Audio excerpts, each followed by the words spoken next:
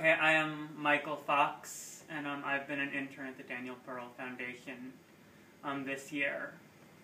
And I just really believe strongly in the mission of the foundation of creating unity and peace and relationships between people, and just helping us to celebrate our differences and realize kind of our common humanity in a way that creates peace.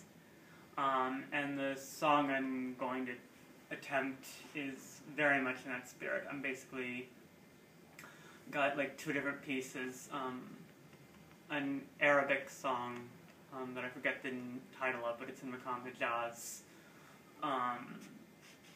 that I'm gonna try to improvisationally slide into just an American fiddle tune called Whiskey Before Breakfast. Sounds good. Yeah.